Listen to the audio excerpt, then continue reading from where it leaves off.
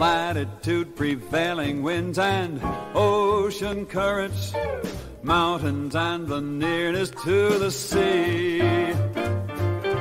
Things like that determine what we call the climate, determine what the climate of a place will be.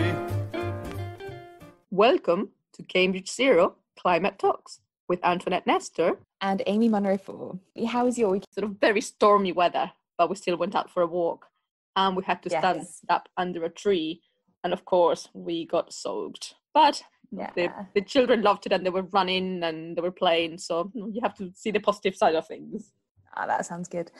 So who have we got this week?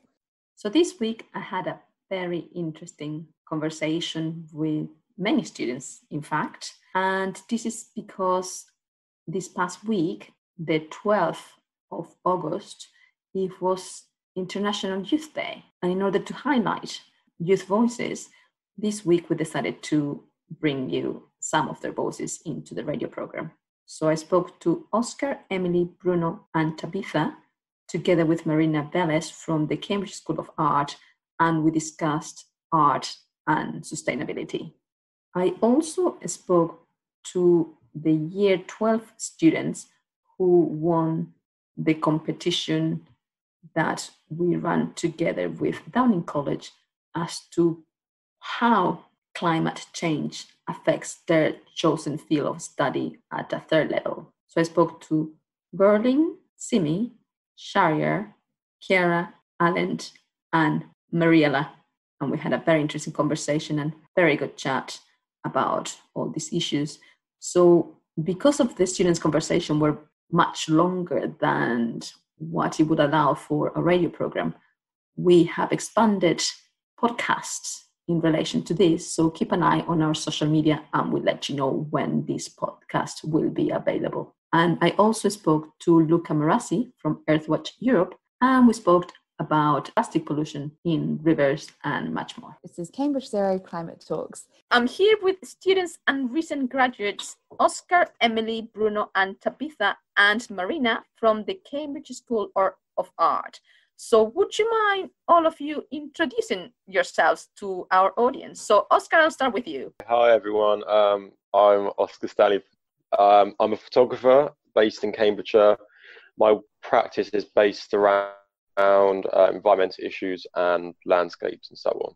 Hi, I'm Emily Bowers. I've just finished studying children's book illustration at Cambridge School of Art, and I'm hoping to get some work published soon. So I'm Bruno. I studied fashion design. I graduated as well recently, and my practice is based on well-being and mental health. I'm Tabitha Wall, and I'm going into my third year of illustration, and I'm very passionate about including sustainability and environmental education into my work. Hello, I'm Tabitha Velez, and I'm the organizer and curator of the Sustainability Art Prize at Anglia Ruskin University, and I work with all these lovely students. Excellent. And now we hear more and more about sustainability and in all areas, in businesses, in what we do. What about in relation to art? What is sustainability when it comes to art? So I'll keep the same order. So Oscar, would you like to answer that question? It's quite a difficult question in the sense of how broad sustainability is. So within my work practice, I try and bring it in with issues like deforestation and things like that. So sustainability is quite difficult to sort of comprehend what the term means sometimes. But I think everyone has their own meaning of what the term is. But with my art, it's trying to it's not always making the image look beautiful or appealing. I try and make it show the harsh reality of what's going on in the world. It's sometimes quite depressing the way you have to work, but also you've got to make a lot of connections, make sure people understand what you're photographing or what the meaning is, rather than just a personal issue. And how do you incorporate sustainability into what you do? So I include much, so the deforestation, I show the process of the wood cutting and things like that. And Emily, same question. What is sustainability? So I think sustainability for me, what I tend to focus on at the moment is environmental sustainability. And I think how I sort of incorporate it into my work is through narrative. So it's kind of trying to find the right balance between expressing these issues, but without it just feeling like a very negative, overwhelming experience, and trying to provide ways that we can help. Because with working in children's books, I don't want to just sort of create a lot of climate anxiety for young children. So it's kind of just trying to find a way where you can ignite that drive to create change, but without it just being a negative experience. And for you, Bruno, I mean, you are the fashion design, and a lot of people, they are more conscious perhaps about sustainability in the fashion design and well-being. So what is sustainability for you, and how do you incorporate it into what you do? So as they have been said, it's a really difficult question, essentially for me, because the fashion industry is one of the most polluted ones. Sustainability for me is based on balance within the world. Try to create change to fight, let's say, anything that can damage the planet we live. Also, like within other areas of sustainability, like perhaps myself, like I've been working well-being because I've been dealing with a lot of experiences in my life that it's like about depressions or bullying or subjects like that. And I think like using fashion as a way of showing and speaking about these themes, just try to make awareness of them as well. Like I know that environmental sustainability is really important, but I also wanted to focus a bit of well-being and like balance and all of those subjects as well within my practice. So basically, because I'm fashion, I have to try to reduce the amount of fabric. I have to try to keep it as less waste as I can. So my garments are all oversized and all the patterns are geometric shapes. So more about rectangles, squares, triangles.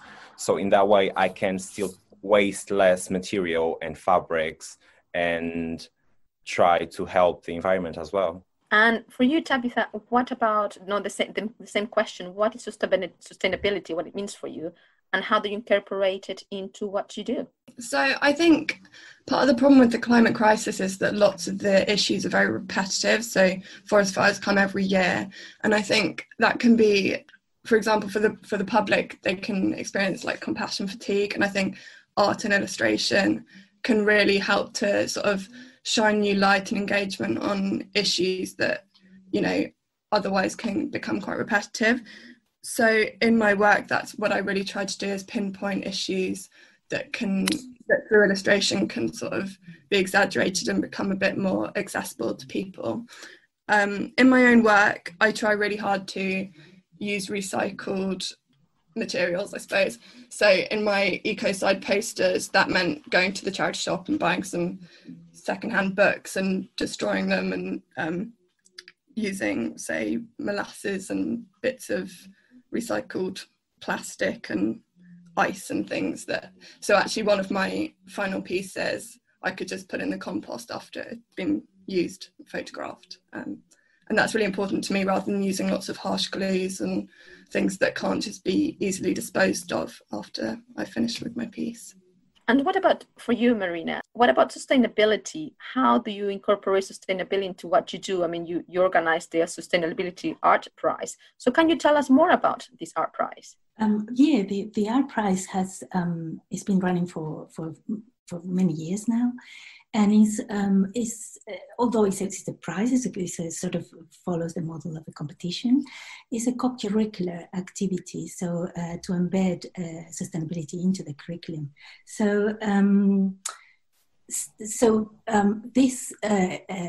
Sustainability Art Prize, it creates a space where these discussions can take place. So where students from different disciplines in the creative industries and in the art school can have discussions about these entanglements and about what is sustainability, the different aspects of sustainability, and also how to incorporate sustainability into their own creative practices. But also some students gives them the opportunity for them to realize that they might be already working on themes of sustainability without actually knowing, and how to how to link all these issues and make sense of the practice. So that's the Sustainability Art Prize. But you also asked me, what is sustainability? And for me, this sustainability is cultivating the capacity to respond to the problems that we're facing. So the idea of responsibility, and also, as Donna Haraway said, to stay with the trouble. So I invite the students and to just talk about these difficult issues and to stay with the trouble. And to be honest, it's just showing immense capacity for responses that are very creative to those troubles, and to work within these entanglements that sometimes are very difficult to navigate. So for me, that's sustainability in the creative industries, and as we have seen from their works, Emily, Bruno, Tabitha, and Oscar, they all show in different ways of looking at good stewardship of the planet, of Gaia, and making kin with one another, and radical caring, and also there's a lot about social and ecological justice. So discussion about these big topics that can be also, when you narrow them down to a personal level and personal experiences, they touch people deeply because they are involved. And all of you, before you started your career as artist in all these different media, did you think about sustainability that much, or was it something that started to evolve as you started to learn more and more about what or how you could incorporate your ideas into the current world situation of everything that is taking place? So Oscar, was it something that you had in mind before you started your course in art, or was it something that developed? I'd say environmental issues have always been a concern of mine. I never felt that it would take me to where I am now in my art practice. I'd say it's evolved from starting with nature, not nature photographs, but photographs of plants, natural forms. Then it evolved to having concern about not the welfare, but the actual sort of the existence of plants, animals, and humans ourselves, and the fact that we are destroying what we love in a way, what many of us love. It's definitely evolved. I wouldn't say I ever started my art form saying that I'd end up doing environmental art, but it's slowly evolved to what I do now. And what about you, Tabitha? How did it all start? And was it something that developed? I have always had sustainability at the root of my education. From the age of 11, I was involved in Plant for the Planet, which is an organisation, and I was part of a school that went to other schools and trained other students to be climate ambassadors. And that, alongside, after leaving school, being involved in the climate strikes and direct action with different climate, say Extinction Rebellion, I was part of for a long time and still to this day. But I think my artwork has really gone alongside that, and I think art is really powerful in bringing across messages. And I sort of knew that was something that I've always wanted to do, because I was vegetarian from birth, and that was quite an unusual thing 15 years ago. So I was always aware of standing up for things that I believed in, and it's been something that I've definitely looked forward to sort of honing and using in my creative practice as a professional. And what about for you, Bruno? So for me, it just developed through the years. I've been studying fashion for 6 years now, and in the beginning, I was only 14, so I didn't have much awareness of sustainability and the pollution side of the world. So within my education, I start to understand what is sustainability and how to apply to sustainability. So, and also like I want for my practice to be like a way of showing what's going on in the world as was like a performance or such a like a conceptual pieces. So it's like a way of me telling people who are not aware a story and like showing through garments and all of those things. So it's, I think it built up as well as my knowledge about sustainability. It was evolving through the years. And what about for you, Emily? Was it something as well that evolved, or was it just always there?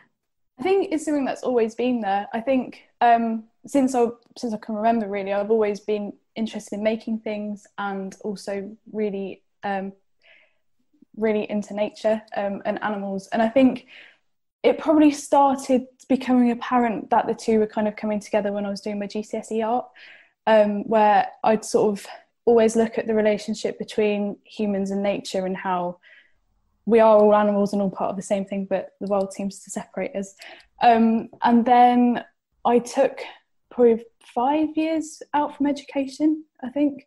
And in that time, I wasn't really making art pieces or anything like that, because I was doing some sculptural work before. And I think that's kind of when I started to step back and think about things, because when I used to make things as part of my A-level art or anything like that, it would always be sort of trying to make a statement or get people's attention and be like, look at this that's happening. But I think becoming more aware of how quickly things are now appearing to happen, or as scientists always say, it's happening, but no one's, in the governments and things in the world, no one's really sort of making that change.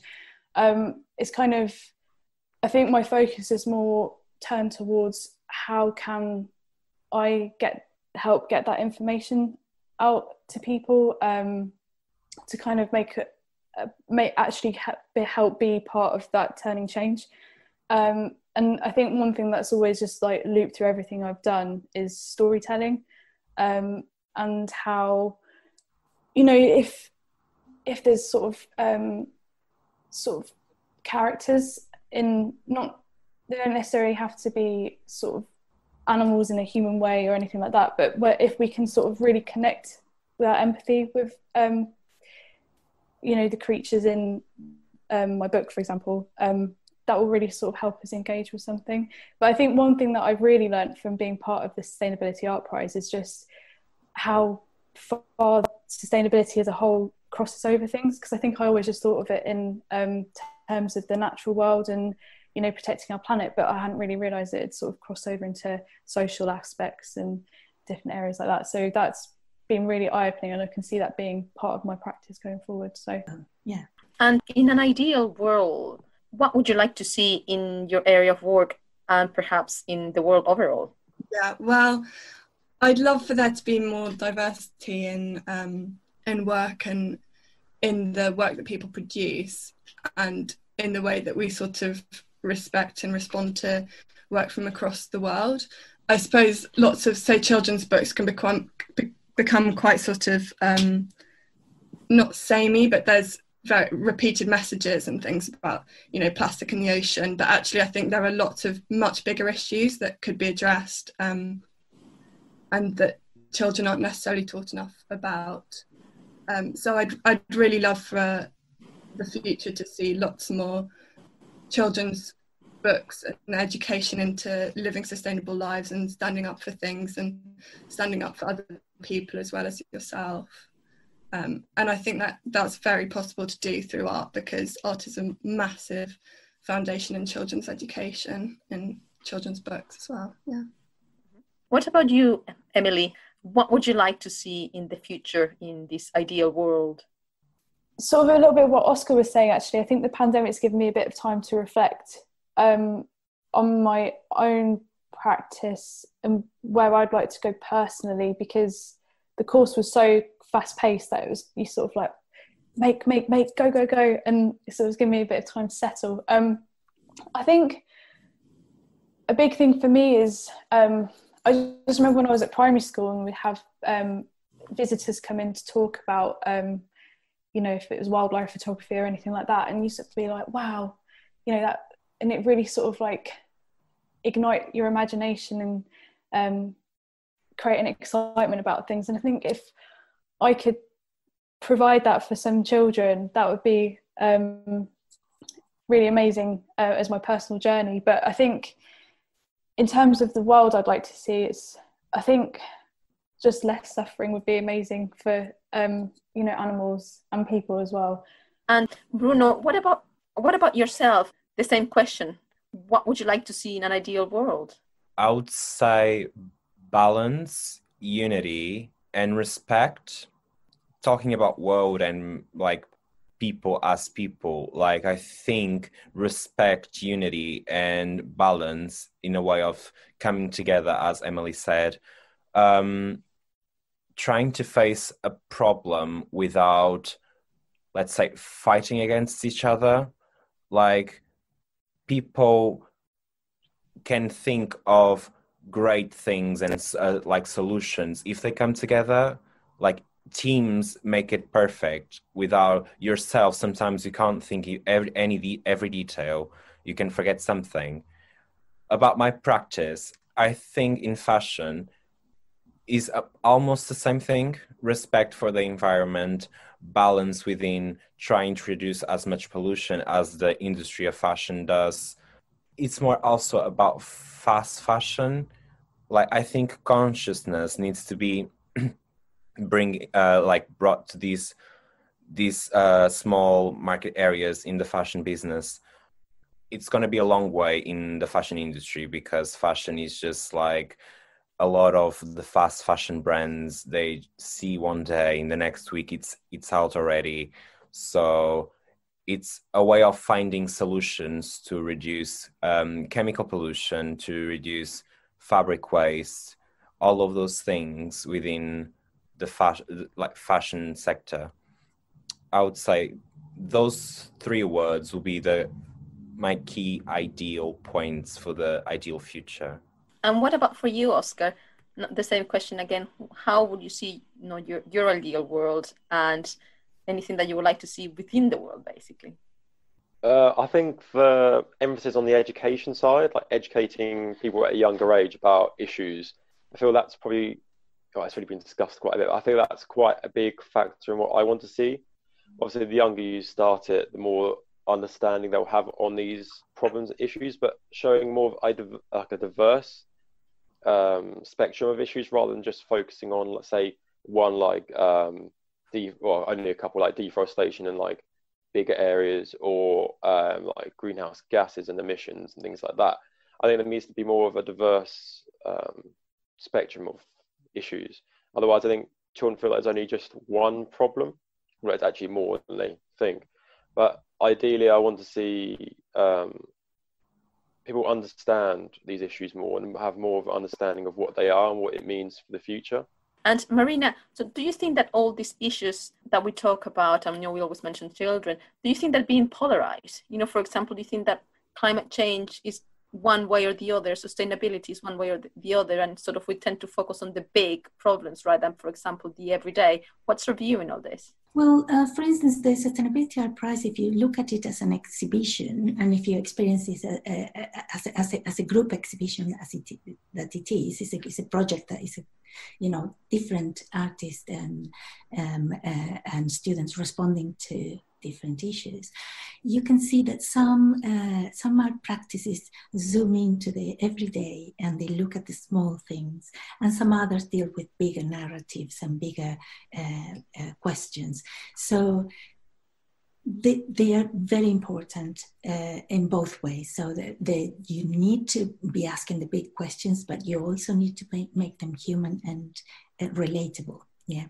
I was thinking about your question about the future, and immediately I thought, well, we need to have artists and art practitioners and creative practitioners in decision-making bodies. We need to have them in the government. We need to have them, so particularly artists working with themes of sustainability.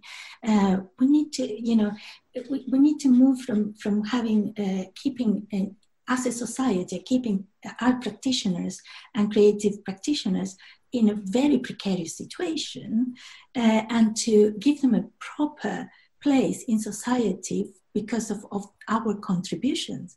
Academic, practice-based academic research is very rigorous, very serious, and it has contributed so much. It needs to be incorporated in decision making bodies. Indeed, I know we could actually develop a whole conversation about art and the role of art in government and regulations and policies, but I think that would be a good theme for another day. So is there anything else that any one of you would like to say be finished? Just to tie up all the things, in these diverse practices, we have Emily's is exploring new ways of publishing that are, perhaps publishing on demand or crowdfunding, and doing works with schools and councils where these coastal towns where these ghost fishing that her book deals with is a problem, and to educate, so to do an education, but also to work on her creative practice to make it sustainable. And same Bruno is looking at his own fashion practice in ways that is less wasteful and maybe creating them on demand. And Oscar is saying how his practice has changed as well, from looking at his own domestic environment. And Tabitha, well, she's doing an internship now that is maybe taking her practice a little bit further into helping other industries to how to communicate their investigations and concerns. So basically, this thinking through sustainability in creative practices, if we can see in these examples that you take your practice to a different level, and you think you can explore different ways of developing your practice. It's very important. Yeah. Wonderful. So thank you very much to you all. It has been fantastic to have you on the show. This is Cambridge Zero Climate Talks. You can get in touch on our email address, which is info@zero.cam.ac.uk. Luca, thank you very much for joining us today. And for our audience, would you mind telling us your name and what you do, please? Hello, everyone. My name is Luca Marazzi. I'm research manager at Earthwatch Europe, and I'm an aquatic ecologist. And so my job is to study rivers, lakes, and other aquatic bodies, especially freshwater. But it's all connected. So the rivers go to the ocean, and today we're going to talk about exactly that in relation to plastic pollution. Excellent. And for people that do not know, what does Earthwatch do? Yes, thanks for the question. Earthwatch is an environmental charity with science at its heart. We connect people with the natural world, monitor the health of our natural resources, and inform the actions that will have the greatest positive impact on the environment. We work with scientists, businesses, civil society, and policymakers to drive the change that we need towards a more sustainable world. So we are an independent research organization, and we use science to better understand, but also help solve the problems around the world in connection with the environment. So there's Earthwatch Europe, but there's also Earthwatch in the US, where actually everything started in 1971. And then Hong Kong, India, Australia, and Japan. And so, yeah, we are a little bit everywhere. So you mentioned rivers, and I understand you have a plastic rivers program. So can you expand on that, please? Yes, so our Plastic Rivers program aims to provide a detailed picture of where plastic pollution originates, so the causes, how it ends up in our waterways and in the ocean. There is one ocean. I like this fact that there's one ocean, if you think about it that way, and how we can help solve the problem in partnership with businesses, consumers, and policymakers. And so we give practical evidence-based steps to tackle plastic pollution so that everyone can be part of the solution. And we have just published a new scientific paper in the open source journal PLOS ONE on last Friday. And so we concluded that the best things anyone can do are to refuse non-necessary plastic items, such as straws, unless you need them, of course, for medical reasons. Second, reduce dependence on traditionally single-use plastic items, for example, shampoo bottles. You can refill another bottle you have or buy larger bottles. Third, you can replace plastic items with reusable and alternative products with a lower environmental impact. And then, well, last and at least, do not litter or flush down the toilet wet wipes, sanitary towels, and cigarette butts, and other non-recyclable items. So to remember it in a shorter form, there are 4 R's: refuse, reduce, reuse, and recycle. So to give you a bit of context, did you know that if everyone in the UK switched to reusable water bottles, we could reduce plastic pollution in our rivers and ocean by nearly 7,000 tons? And if you follow other advice that we give in the paper and other organizations give, we could all reduce plastic pollution in the UK specifically by 25,000 tons a year. And so that's a huge impact that we can have. I can tell you what the obstacles towards this goal, though, are a little bit.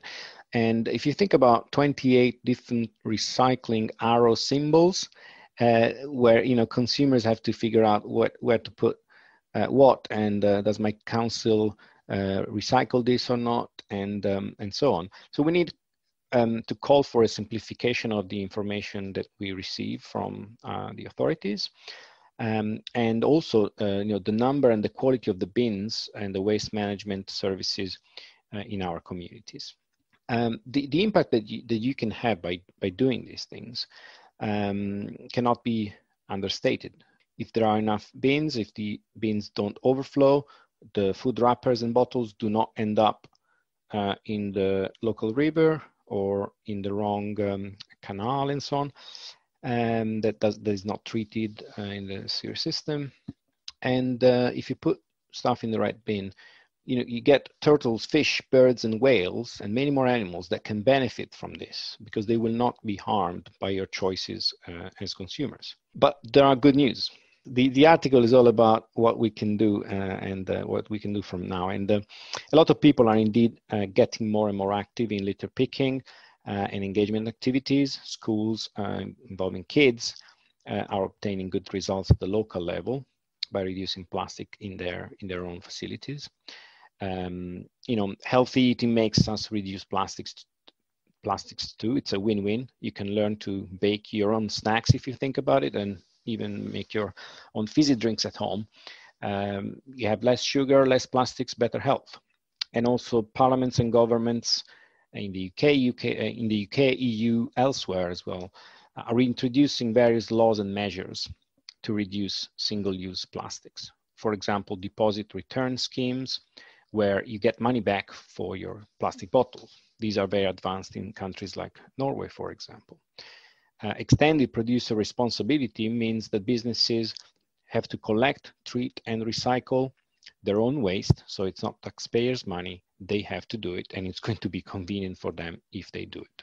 So every business, in summary, person, authority, organization, have a role to play to reduce plastic use, incorrect disposal, and therefore pollution. It's all connected. More environmentally sustainable choices can become new norms, can become established as practices, and if we all implement them, and if we give examples to our friends and so on. Indeed, and actually I think people don't really realize when we talk about plastic pollution that river pollution, the rivers do end up at one point or another in the ocean, and that's a big contributor to the plastic that we find at sea. So can you tell us a bit more about the research into plastic pollution you're carrying at the moment? Yes, so this was the desk-based research, if you want, where me and my colleagues as scientists sit in the office and look at a lot of data and make sense of it with the statistical analysis, and then produce graphs and tables that you can read in our paper. But you can also read our blog, which is a summarized version, and it's easier for everyone. But then what we do, we go out in the environment and we work with volunteers in something called citizen science, which is basically working with volunteers who collect data with us as scientists, who can train them how to do it the right way to get robust data, to better understand environmental issues and help solve the problem as well. So we work between research and engagement teams, and we have a project funded by SC Johnson, one of our corporate partners in Surrey and North Hampshire. And what I can tell you about that project is that we recruited, thanks to two wonderful voluntary action groups in Central Surrey and the Hart River area. We recruited over 40 volunteers, and more than 25 of them went out to collect data on how much plastic and what type of plastics there is on riverbanks, on 4 different rivers. And this is one part of the research. It's more field-based with the citizen scientists. The other part of the research is online. So it's a 10-15 minute survey that over 1,200 people already responded to and filled, and you can join that. So you'll find it at plasticfootprint.earthwatch.org.uk, plasticfootprint.earthwatch.org.uk. And you can start it and interrupt it, and it's not going to disappear. Just do it in the bits of time that you have, even on your phone, and we'll be very happy to receive your data, and maybe we'll see a spike on the responses after this interview, thanks to Antoinette. Yes, I was going to ask you, so what will you do with the data collected? I mean, you're focusing on these particular rivers. So what are you hoping that you will get or planning? I can give you a snippet on our first findings from the footprint calculator I just talked about. We are seeing that people often state that they don't face barriers to change their behaviors. And yet, when we ask them about what are you doing to reduce your plastic bottle use or your cotton bud use or other items use, not enough of them say that they are already doing something. So there's a problem between awareness and I want to do something and actually doing it. And on the data collection side of things along the rivers, we found that food-related items such as food wrappers, but also bottles and bags, and smoking-related items are most abundant on riverbanks. So what we are doing with this data then is to compare what we find in the survey dealing with the behaviors that cause the problem, and what we are finding with the volunteers' data on the actual problem in the environment on the rivers, on the riverbanks. And so my colleague Debbie Winton will be able to tell you more in the coming months about the results of this survey and the citizen science activity. But what we are finding so far is that there's some consistency between prior data that we published in the Plastic Rivers report that you can also find on our website, and this last paper, and another paper that Debbie and colleagues published earlier this year. So it seems that you're focusing now much more on solutions, which that's what we need. And I mean, we always talk about the problem, but we never really talk about too much of the solutions that we need to have. So for example, you mentioned earlier on your paper that maybe making recycling symbols more accessible or maybe simplify them. That's a very good solution, because you find a lot of people, they want to recycle, but they find it very complicated. Yes, that's absolutely correct. and it's a big problem. So that's why we also work with social scientists. I went to a great workshop in November last year when we could still go to conferences in person and meet people, called The Social Life of Plastics, where a lot of social scientists shared their work on psychological and social dynamics that lead to environmental problems as they are, and also to the change that we need to reduce these problems and move towards a more sustainable future, which is should be in everyone's mind. And talking about the future, if you had a magic wand to actually say, this is what I would like to have in the future, what would your wish be? We as researchers write proposals to get projects funded to do research and publish it, and then communicate it with the general public.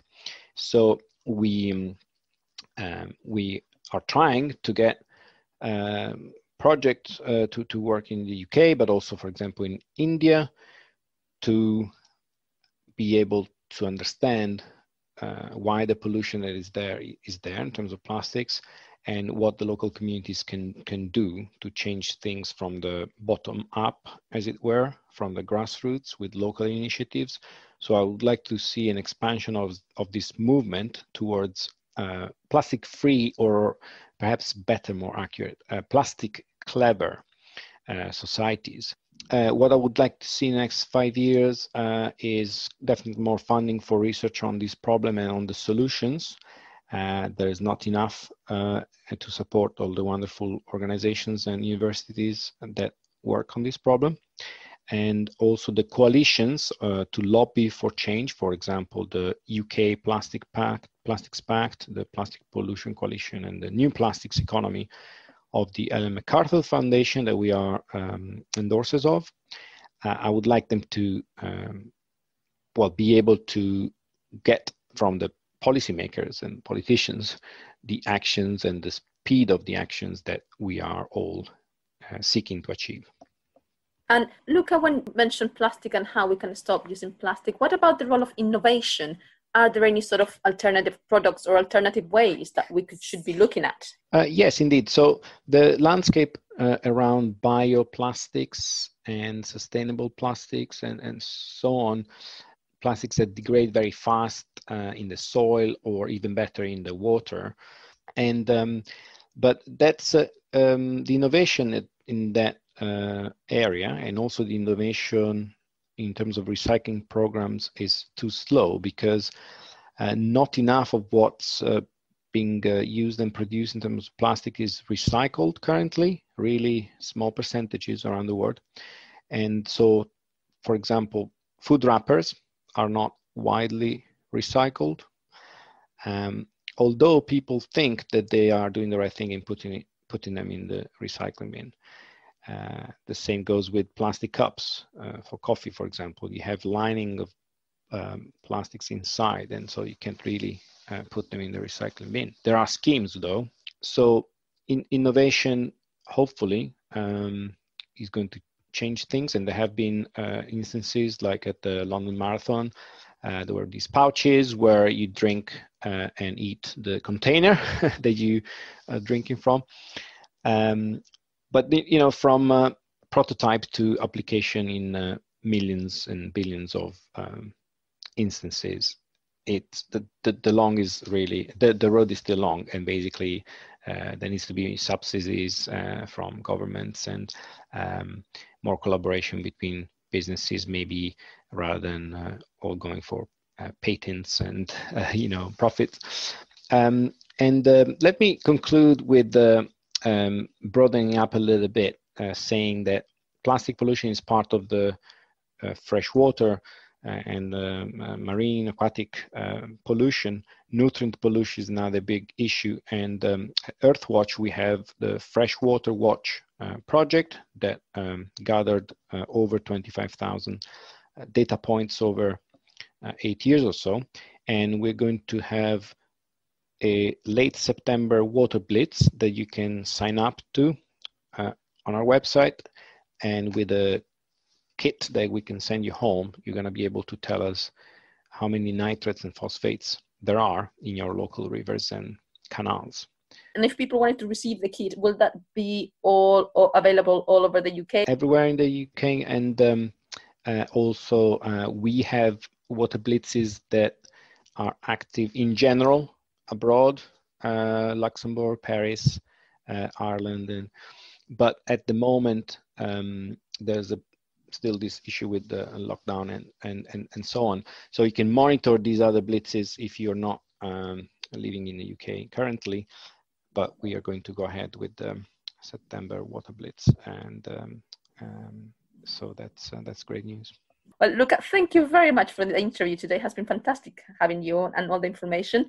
And we look forward as well to reading the new paper you published. Thank you so much, Antoinette. It was great meeting you in Cambridge at the workshop I mentioned. And I wish you all the best for your great work at Cambridge Zero. This is Cambridge Zero Climate Talks. Hello, everyone. Thank you very much for joining us today. So first of all, can you tell us your name and where you are at the moment and what you're planning to study? So my name's Kiara. I'm actually in Wiltshire in the UK at the moment, and I would like to study geography in the future. G'day, I'm Alan Siratrich, an aspiring engineer, and I'm currently a rising Year 12 student at the Graz International Bilingual School at Graz, Austria. Hi, I'm Simi. I am in Harrow in London, and I'm hoping to study human, social and political sciences. Hi, I'm Mariella. I'm from Shropshire in England, and I'm hoping to study history next year. Hi, I'm Sheree. I'm in Bexhill, so it's a town on the southeast coast of England. I'm hoping to study engineering. I'm Galeen. I'm in the UK, and I want to study law. Now, you're all here because you won the competition that we set up with Downing College about writing about what you want to study and why it's important to issues of climate change. So what inspired you to submit your thoughts to the competition? So, Sharir? I thought it was a good opportunity to learn more about the topic myself, because it sort of pushes you to learn stuff you don't know outside the curriculum. And something that's definitely relevant, obviously, especially with everything that's happened recently. So yeah, that's basically why I wrote it. And what about you, Mariella? What inspired you? You're going to do history. So I thought it'd be really interesting because, first of all, the curriculum at school, when you learn, it doesn't really consider anything to do with the environment, because at the end of the day, history is a study of humanity. And I thought it'd be really interesting to explore further into new areas of history, environmental history, which is not really taught in Britain anyway. And as I put in my entry, I was lucky enough to do some work experience at the Houses of Parliament, and it was very particular at the time, and I went to go into the Environmental Audit Committee. I found it interesting how they were talking about how car washes and how the exploitation of people and the environment are always kind of coupled together. And I thought, at the end of the day, history is a study of humanity, so it'd be really interesting to just explore further with that and maybe read some research papers on that aspect of history. Excellent. And what about you, Simi? Never really articulated my views on climate change before, and also I don't do politics for A-level, so I want to do politics at uni, so I thought it'd be a really good way for me to get involved in the debate of climate change and, define some of my political views as I'm still in the process of defining them. So it was a really good learning opportunity for me. Alan, I think you were next. Oh, what inspired me to take part in the competition is that I think that climate change is a disaster occurring today, and it's already affecting large parts of the world, by uncontrollable forest fires to droughts that are plaguing large parts of our world.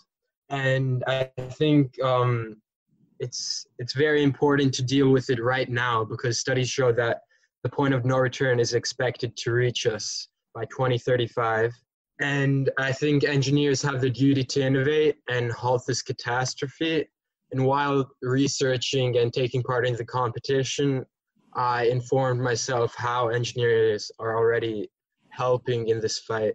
Excellent. And Chiara? Yeah, so as I mentioned, I'm sort of an aspiring geography student, and climate change is sort of a fundamental area in my discipline. So the slant I decided to take with my message was actually looking at an issue I feel is sometimes kind of overlooked in the kind of discussion about climate change, and that is sort of the disproportionate effect climate change will have on sort of the poorest in our societies over the world. So i.e. the inequality which is going to be sort of exacerbated by climate change. So, obviously climate change is going to affect all of us, but it will affect, the people who live in the sort of most vulnerable areas and who can't afford the materials to rebuild after climate shocks, probably, first and the hardest.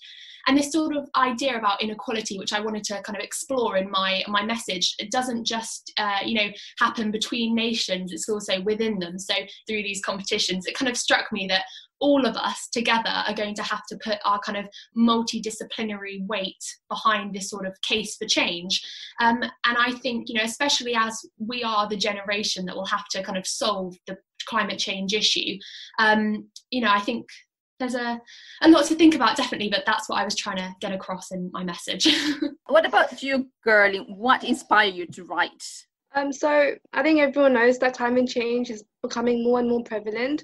And what inspired me was that I believe, because it gave me the opportunity to recognize the role that I will have to play in the future, because I believe that every industry, every professional, and every individual will have their role to play in climate change.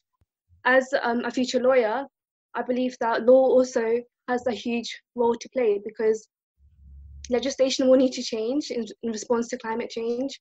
And I think recognizing that role is really important. And yeah, I know that legislation will change, but also the way society interacts with the courts will change, like all of that will change. But also, as because of climate change, natural disasters will intensify. And because of that, some governments will not have the resources to meet basic human rights. And in those cases, the courts will need to intervene. And yeah, so that was really the reason why I took part in this competition. And do you think that the school curriculum has enough, or does it cover enough about climate change, or is it really something that you would like to see and is not being done yet? Mariela, I'll start with you. I think the history, which is my subject, a lot of the school curriculum is dealing with history as a humanity. So I've read a lot about how history can be used.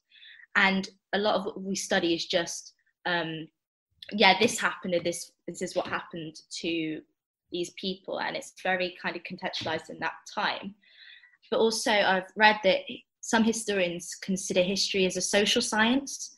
So something which can be used to look at the past to be able to contextualize today and be able to help today's problems.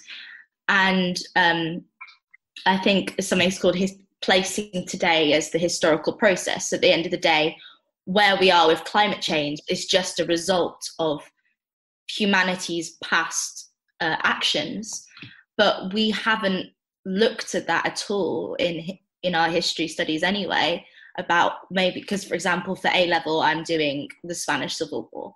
We don't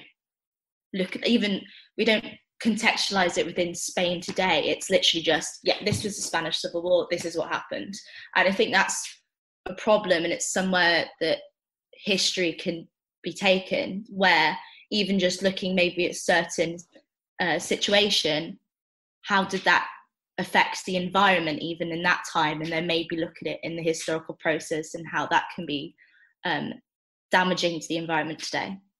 Excellent. And Sharir, what about in your area? I don't study engineering at A level, but I study physics and maths and further maths. So, but in physics, I think we learn about like renewable fuels, etc., and stuff like that. But we don't sort of talk about the problems that are like further down the line. So in my essay, I talk about sort of like fuels. We need to find a more energy dense fuel than which is also deemed sustainable.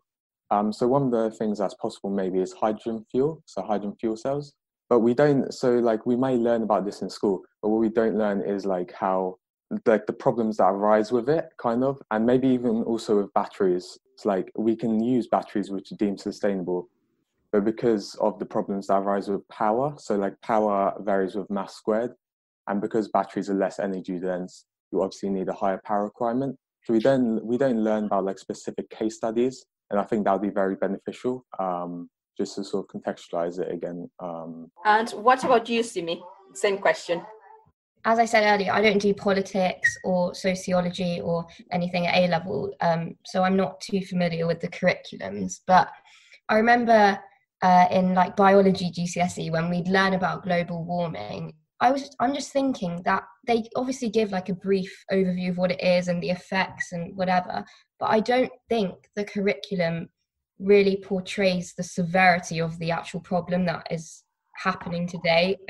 So I think the gravity of the problem is something that needs to be emphasized, especially with our generation. You know, like education is so important, awareness is so important. So I think, yeah, there needs to be a change.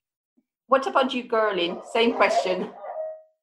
I don't study law, and I know that law A-level is very different to studying law as a degree subject. But I think I would say overall, I definitely agree with the fact that the gravity of the situation is not emphasized enough in the curriculum, but also there isn't enough emphasis on the fact that every profession has a part to play, because I think some people might be under the illusion that, oh, okay, only scientists have to do something about it, or it's only the environmentalist's job. But no, I think every profession has a part to play. So I think that should be more emphasized in the curriculum, so that students can feel more empowered, that no matter what they do, they will be able to do something towards climate change. In Austria, what about the curriculum? Is it sort of very similar to the UK, or is it a bit different? So the educational system is pretty different. We have a fixed base curriculum and we can pick electives. And I think in the base curriculum, we have subjects such as geography and English, where we talk about climate change a lot, we read articles, and we inform ourselves how big of a current problem it is. And there are some electives we can pick which are particularly for climate change, climate. And I think in a lot of electives we can pick, they try to touch upon climate change in a different way. So I believe that in Austria it is touched upon a bit, but I think there's always room for improvement. Yeah. And what about Kira? Same question again. I kind of agree with what everybody said. I'm lucky because geography, as I mentioned, it's quite climate change does come into it a lot, but it's sort of, the issue of climate change is sometimes sort of tacked on to the end of a topic. And I think there is definitely room to sort of, stress it more almost. So, we should be able to do at least one whole topic on climate change, looking at, everything to do with it. And I think it is quite important to, as everyone has said, to integrate it into all subjects as well, because we all have an effect on it. We all need to educate ourselves about it, because it's an issue we're going to have to deal with. So yeah, I think obviously I'm quite lucky where I am and what my field of study is, but as Alan said, there's always room for improvement. So yeah. Well, thank you very much to you all. It has been wonderful to have you on the show and expressing your views. Thank you very much. Thank you very much. Well, Amy, have a lovely weekend and chat next week then.